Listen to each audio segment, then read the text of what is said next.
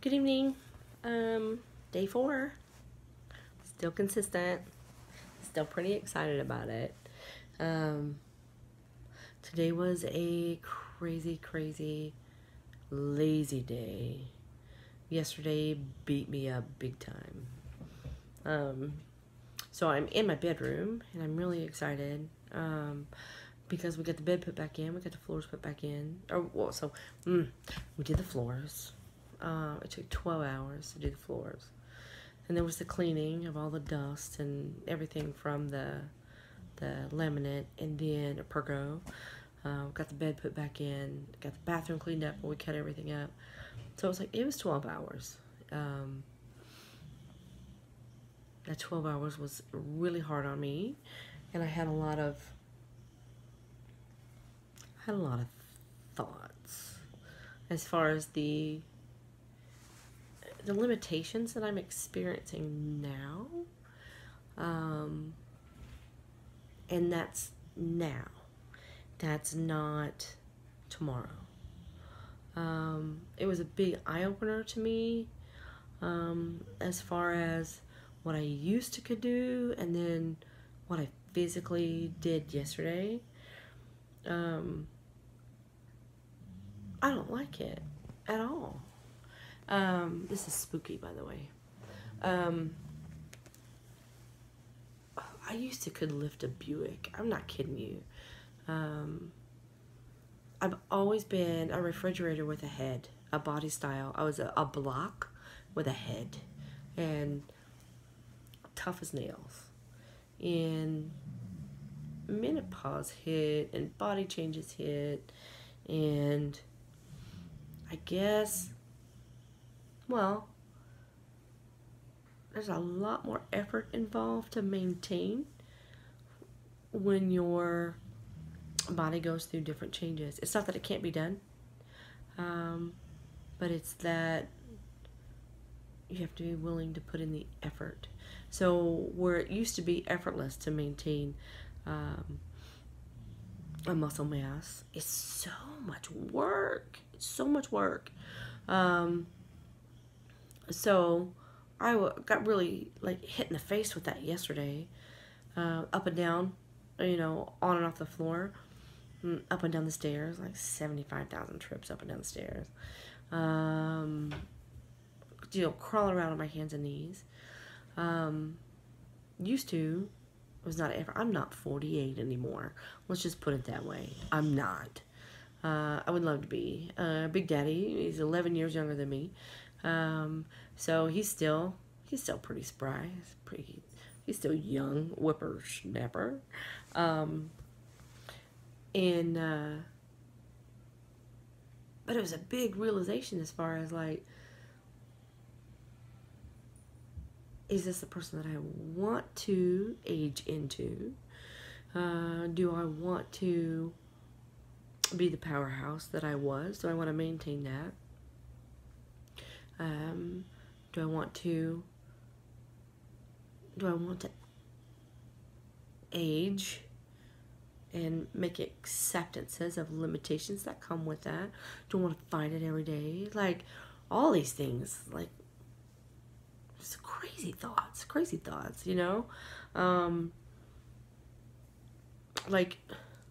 those, I don't even know where they come from, what you have to do to get them, but used to, it was 2 bricks. Anytime I would get a massage, everybody would say, my God, you carry all your stress in your shoulders because these are rocks. Now they're marshmallows. Maybe I'm less stressful. Don't know. But just funny things and not funny things went through my mind.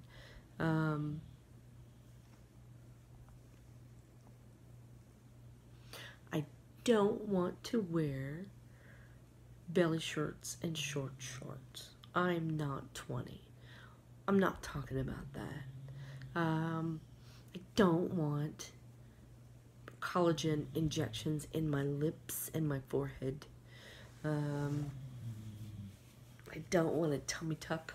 I don't want a boob lift. This is my roadmap.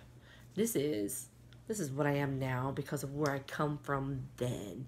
I'm proud of this. Oh my God. This is my life story. Right there, whatever page I'm on today, this is what I am. And I'm proud of that. I made it to today. Proud of that. But a little bit of backstory, it makes me think about my mom and how my mom would be like, well, I'm just a girl. I can't do that. Don't lift that. Your uterus will drop. Girls can't be that strong. And then it turned into, well, I'm just old. It's just like she always quit. So I thank my mom every day because she quit. I chose not to. So I don't want to be, geez, oh Pete, I don't want to be 35 again. No. I remember what it was to be that then. And I like what I am now. But I miss the strength. So I can have the strength. And it's just given me like a newfound motivation to think twice about what I'm doing, how sedimentary I am, to make an extra effort. I think that's what it is, to make an extra effort. So it was kind of an enlightening moment for me in that aspect. So my purple did great, but I forgot about it and I left it in for like 4 hours. I've never had that color purple in my hair. So the stuff, it's called Jams, and I get it from Sally's. Just leave it in all day. That's how you do that. We'll see how long it stays in. I'm kind of curious. But so today I was wicked sore with pet sitting. It was really difficult to walk dogs. I'm not gonna lie. My hamstrings feel like they're like this tall. Like, I don't even know why my hamstrings are so affected, but they are. So like this morning was coffee and a movie. I never watch movies. I did this morning. This afternoon was pet sitting, and then we took a big old load of stuff to the dump, and that was very very gratifying to do that, because it's just more purging and more stuff that's going on in the house right now and in our lives. This evening we went out and we got wings and beers, and we sat and we solved the world's problems, and we talked about so many things, and it was so much fun. And I blew my diet. I don't care. Today I don't care. I write everything down. So every day I write down what I eat, and any motivational quotes, any inspirations that come. I write it down, so when I do sit down to make a video, I got a little bit of a guideline. And so I'm not even going to divulge today. I've got it here, but I'm just not going to divulge it. When this 365 is done, I'm going to take a picture of each page out of my book and do like a time lapse, so you can just see, I don't know, my brain farts and things. It's just part of the project, and I think it's going to be fun. So when I get done pet sitting tonight, I've got one more stop to make. There's going to be a lot of beers on the front porch and a lot more problem solving and goal setting and relationship solidifying and date night. Just every once in a while. We've been together. We've been together 19 years and married 18 of those, and it's good to stop and get to know each other again. People change, people grow. I want to make sure that I grow with him. He is my best friend. Not to take that away from any other people in my life who I absolutely adore, but he's my bottom line, definitely. And there's a whole lot of backstory on that too that we may get into one day, but But today is kind of neat, kind of because of last night. You know, eye-opening. I don't know the word that I want to use, to be honest. I don't know. But I gave more thought into how maybe I should structure these videos so they're actually, you know, got some meat to them, I guess, for lack of better words. I got a lot going on this week, and I'll drag you guys with me through that. I'm dropping off art for a show this weekend. Art Abandonment is on Friday, Black Friday. Look it up on Facebook. Scott Wong's Art Abandonment. It should be Art Abandonment 4 or 5 this year. Basically, handmade items dropped in your city with a note that says, take it, it's free.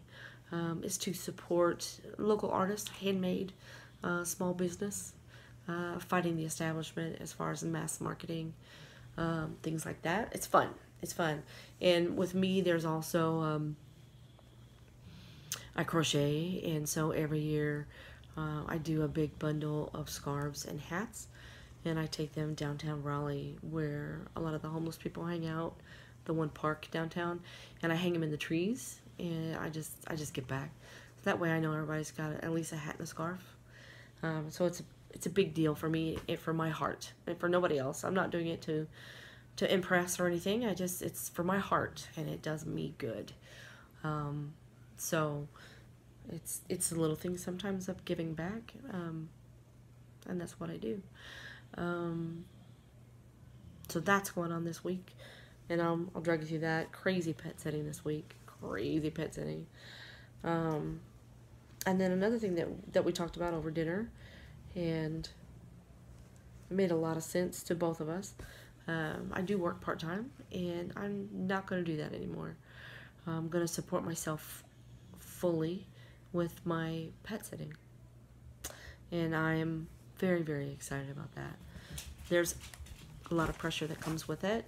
There's a lot of, hey buddy, there's a lot of,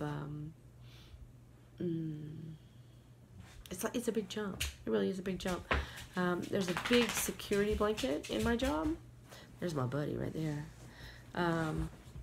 Because I rescue, and because I fail at rescuing and I bring them home, I have 5 dogs and 2 cats.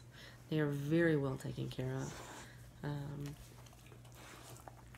And where I work affords me to do a lot of it at a discount. But we did a budget, and for what we have, I can't add any more, as a matter of fact. But for what I have, they will have very, very healthy lives, probably healthier than ours. Because they come first in our life. We're ridiculous about our dogs and cats. They do come first. But my pet sitting is ridiculous as far as the amount of work that I have and what it affords us as an extra income. And I'm going to do it. Spend more time with my pets, because I won't have to work at another job and walk my dogs as opposed to walking everybody else's dogs. Work on my art. Allow myself to do shows with my art and things and so forth. And I'm ready for a total life change. I'm already on the spiritual journey.